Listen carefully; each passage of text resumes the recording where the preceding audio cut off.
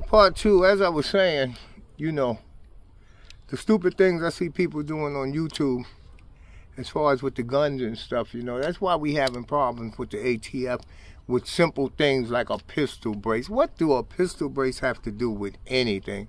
That's made for a disabled person to balance the gun and help them support the gun.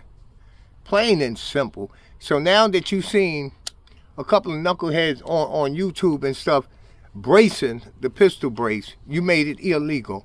First of all, I would like to know who gave y'all the right to constitute the law. Who gave y'all the right to create law? Who gave y'all that right?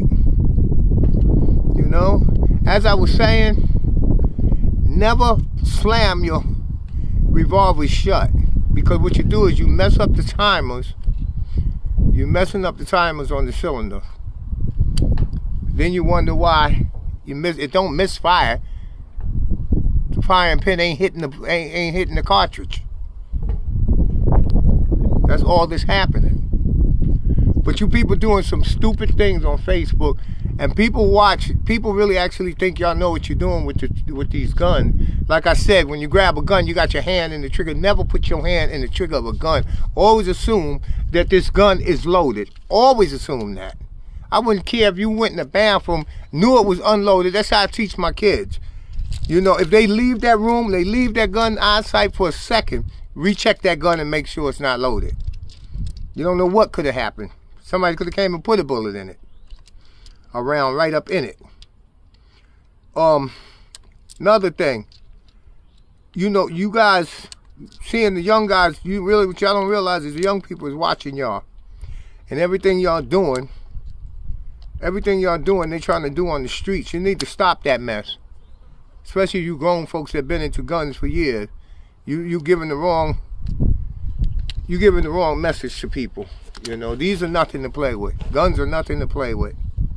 You know, I have a good time but just shooting at the range. You know, keeping sharp. I love shooting at the range. And what sounds so crazy, I don't even like wearing my earpiece, and know I'm messing up my ears. I'm always asking, huh? I know my ears is going, my hearing is going. But look, I just did what I told y'all don't do. That's a force of habit from when I was young and dumb. You know, I used to have messed up guns, you know. But this particular Taurus right here, I never even fired this gun. I actually brought this gun for memories, you know. Flashbacks. 38 snub nose. I bought this thing for flashback back in the days. This was the thing, was a 2-inch barrel stuck up in your waist. One doggone thing, you ain't have to worry about shooting yourself with these. You know, no accidental fire. It got too much to do for it to go off. Anyway, what I'm gonna do, I took off my Glock 40. I went back to my Taurus 9. I went back to my Taurus 9, a little lighter, easier to conceal.